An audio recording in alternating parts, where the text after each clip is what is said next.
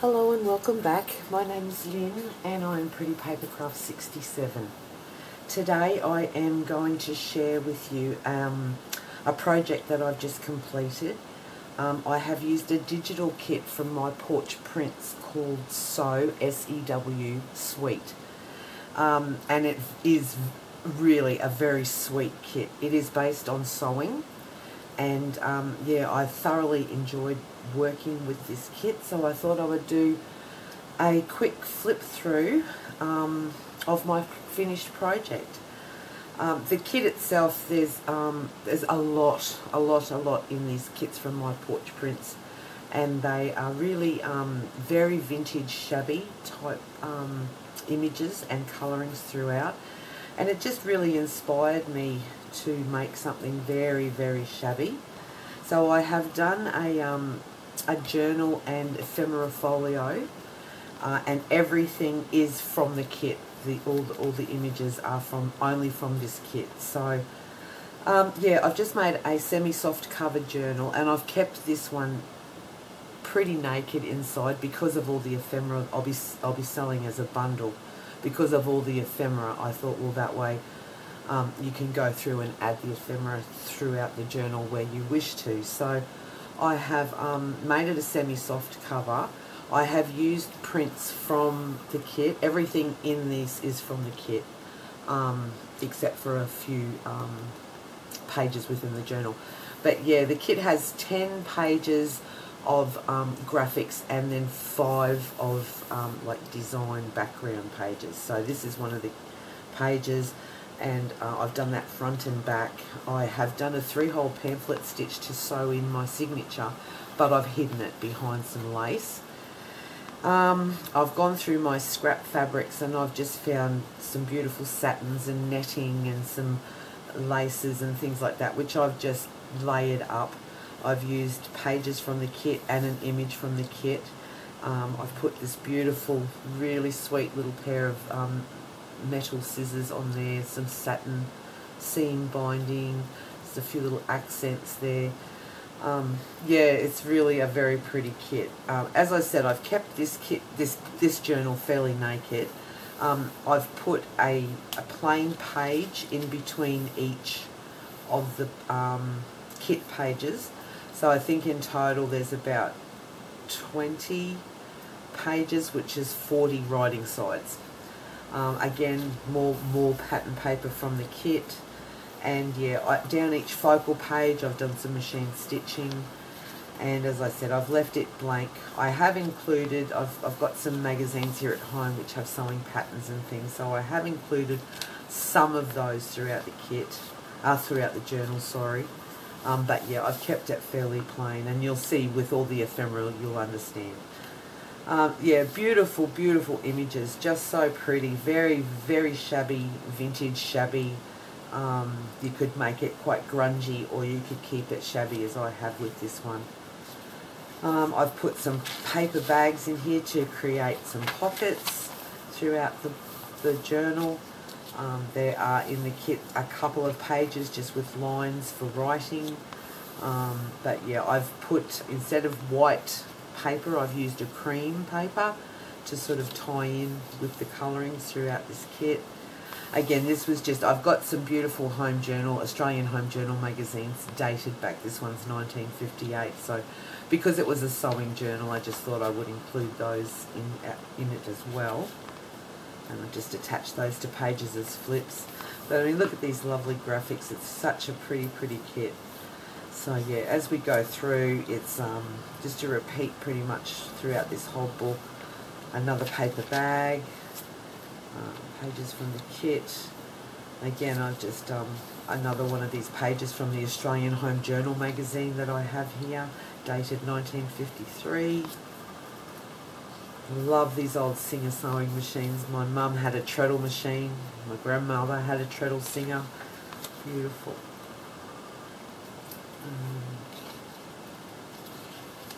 Scissors, and these are beautiful pink tones. I hope it picks up well on camera, the colourings in this kit, because they're so soft and muted. It's just beautiful. Another paper bag there, little button card, and some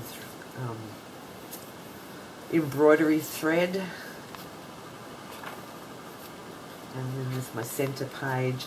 And on my centre strings, I've just attached a little sewing machine and a little, what do you call those things? Spool, thread spool. So they were really sweet. And I've just got those hanging over the top as a dangle.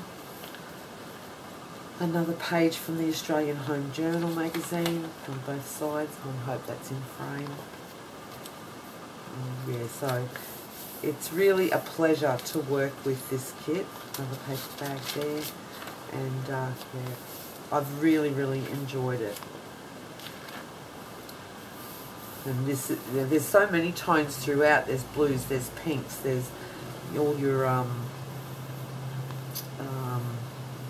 what do you call them, the brown tones throughout, like your distress ink type tones.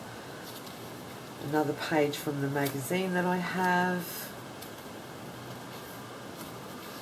And yeah, it just goes, look at that, isn't that gorgeous? Beautiful, very soft pink and white roses, I assume they are. They're some type of rose. Another page from the journal magazine that I have. Thimble, purples and dusky pink tones through there. Plain paper. Another bag there. Look at those, aren't they sweet? I've used elements from, there is a lot of ephemera, but I've used these two elements as well in my ephemera. And there's another page from the kit there. Just a short one. Look at those gorgeous fashions. 1954 in Australia. How beautiful. And that's the last page in the journal. So I've made it plain. I haven't actually put a closure on, but I do have a satin ribbon that I tie around as a closure for this journal. Yeah, really pretty, very vintage, very shabby. So that's the journal, and then this is the ephemera folio. But prior to that, this is part of the ephemera. I've cut two of these little ribbon spools, and I've just threaded some lace around them, pink and blue, and I've just created a couple of little dangles there, and I've attached them to a bulb pin. Yep, so they're part of the ephemera, or part of the bundle. And one of the button cards that come in the kit, I've just put some vintage buttons on there as well, just sewed them on. So that's part of the bundle. And then this is the beautiful ephemera folio. So again, I've just made a satin tie closure on this one. If I could actually untie it. And again, I've just layered up some netting and some sheer fabric. Another image from the kit. This is a very old cut glass button from my grandmother's sewing basket, so I put that on there. I've done a lace spine, some vintage lace there. Again, this is another background page from the kit that I've used to line the folio with. And then look at all this ephemera. It is just amazing, the amount of ephemera that Stephanie puts in her kits. It's beautiful. So we'll just go through some pieces. I have made ephemera from the ephemera, if that makes sense. The kit comes with some file folders, so I've just backed them onto pages from the kit to this little area. I've done some hand stamping. I've machine stitched and distress inked. But yeah, they're really lovely to just slot your ephemera journaling cards into there. So you get two of these, so that's one. Then this one here, I made this big tag out of a background page. That's another little journal card, that way, with the lavenders and the beautiful text backgrounds. And this is another piece of ephemera from the kit. I've just done some hand stamping, and I've made it into a very large pocket tag. And I've just cut this from another piece of ephemera and did some lace layering there. And I've backed all the ephemera pieces onto some coffee stained paper. So those there. Then there's two of these in the kit as well. Again, I've done some hand stamping there, or actually I've cut a label for there. And I've just turned them into little notebooks with some coffee stained paper on the inside, machine stitched around them. The graphics are gorgeous, absolutely beautiful. So you get 2 of these, and that's number 1. Again, a large journaling card from the kit, and I've got some beautiful fabrics from Kylie at Paper Daisy Journals. I bought one of her crafters gift boxes a little while ago, and it's got this most beautiful trims and laces throughout, so I've used a lot of those in this kit as well. And this gorgeous little vintage button from my grandmother's sewing kit, beautiful blue, matches well with that one. I've used the same trim to just put a little pull onto these medium-sized tags, I guess you say they are. Look at those beautiful stick pins, just beautiful. And a coffee stain paper, and again I've machine stitched around all the ephemera. This gorgeous little doily here with the dangle was in part of the crafter's gift box from Kylie, and I just wanted to include it in this kit because again it's so vintage shabby. Loved it. And that's just another journal card from the kit. And then these little parts here came in the kit as well, but I've just attached them to the front of my folio as another little tuck spot pocket. So another little tag from the kit, and I've just used some sari silk and a button and a little bit of hand stamping there. And then on the other side it's just pretty much a repeat again, this gorgeous sewing machine that I've just put a bit of a fabric pull on there, machine stitching.